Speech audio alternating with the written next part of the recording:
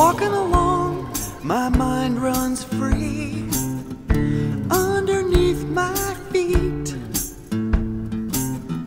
Treetops swaying to my beat. So there's two ways how I like to fish for lingcod on the rocks or on the jetty. One with like a jig and just a little lead head and a little swim bait or grub or something. And then second way is with bait. A little herring. And for that rig, I have a snap swivel, a weight. I like to use a 3-ounce, and then an octopus hook, and then a treble hook. This method is probably my favorite. It works and it catches keeper lings. So how I hook the herring is through the gills here. This is a frozen herring. And then a treble. Then put the treble in the back here.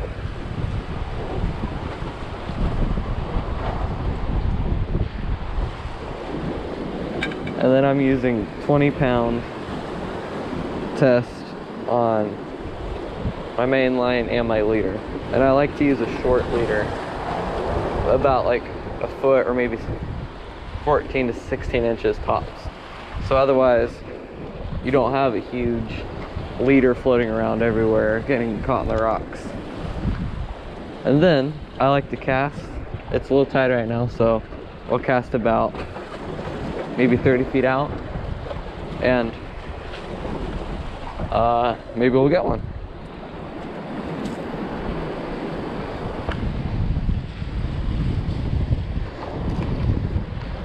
Nice and calm today, so that's good for when you're either rock fishing or going for lingcod or snapper or whatever. It's like 3 or 4 foot at like 14 seconds and low tide. Okay, so just gonna cast it out pretty far, because I find the farther you are out in the jetty, the farther you want to cast it out.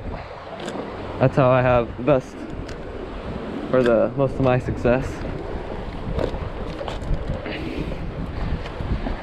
And then I just let it sink to the bottom and wait for a bite. Sometimes it takes a while, and sometimes it doesn't. I like to have my drag kind of loose in case I'm not looking and one bites and runs with it. It doesn't pull you right in the water. So I'm just gonna find a nice spot for my pole here. And usually it takes a while, or sometimes it does, sometimes it doesn't. And hopefully we'll get a bite on camera. So what I do, if I think I'm getting a bite, tighten my drag, reel out the slack, and then feel the line. If you feel thumps, then you got one.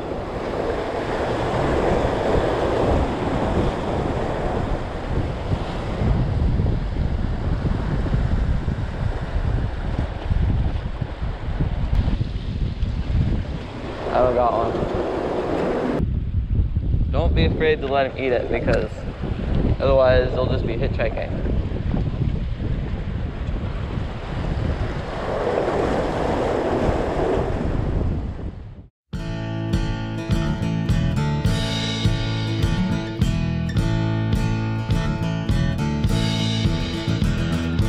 Wave-washed feet are sinking down. Clouds go by and the world goes round. Anchors away because I can. The ocean holds me by the hand. I'll take the sea, you can have the land. I've crossed sand. The bounty.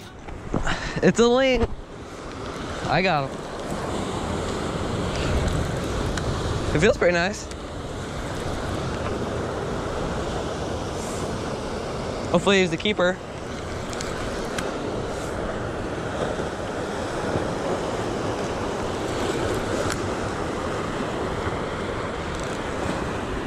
Ooh, taking a little run.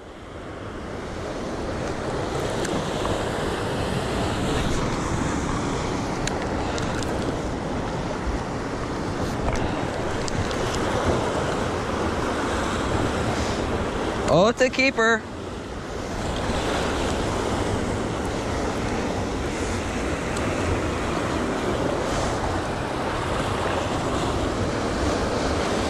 It's a keeper.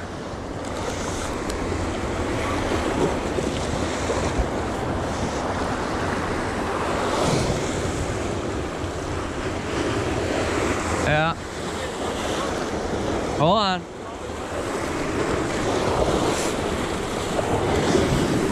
I'll bring him up on here.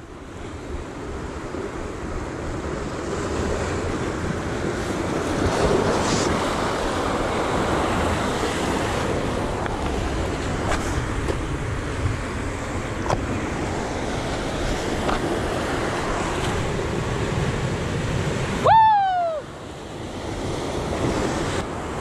Here, well, let's get up here.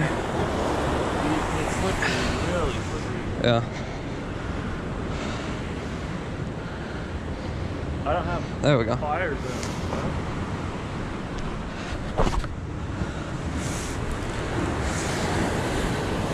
Woo! Will it stay fresh? Dude! Will it stay fresh?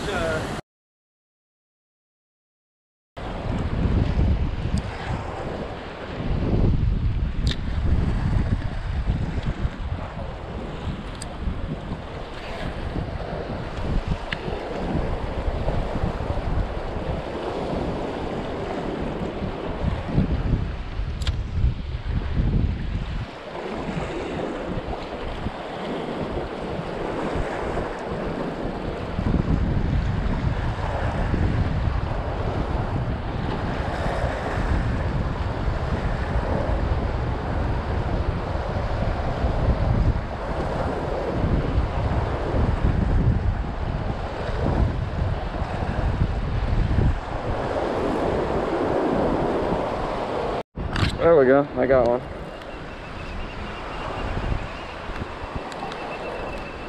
On the little jig. It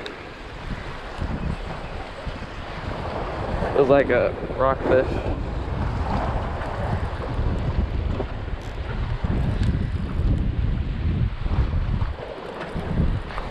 What is he? Oh, it's a little ling. See it? Jigs always catch the smaller lings. But I always think around this time of year, there's always the smaller lings, not the big ones. Fall seems to be the best time for ling.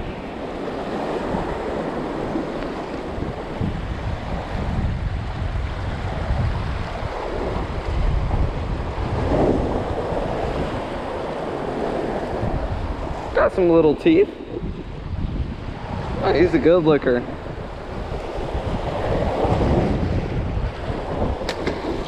There he goes. Not on the, what's it called? Herring bow. But was a ling. I did catch that one maybe 2 weeks ago. That was on the herring, that keeper. That was just off the lighthouse over there. So, seems like on the jetty though, you always catch smaller ones around this time of year. Bigger ones in the fall, late summer. Even when we fish off the boat.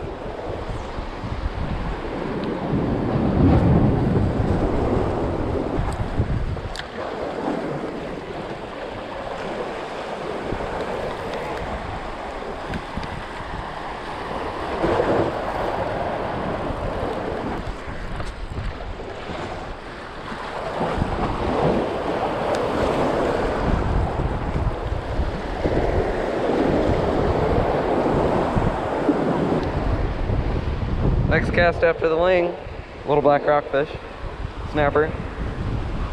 Woo! There we go. They are just loving this.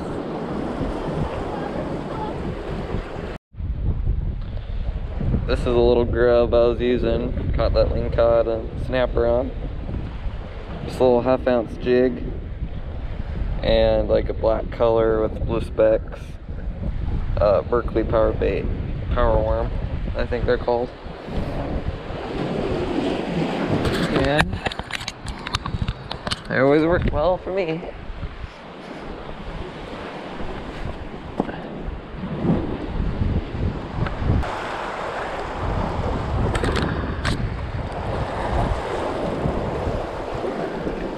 Want to keep them?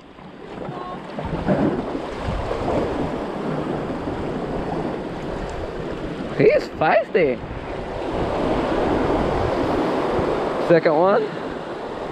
Gonna let him go.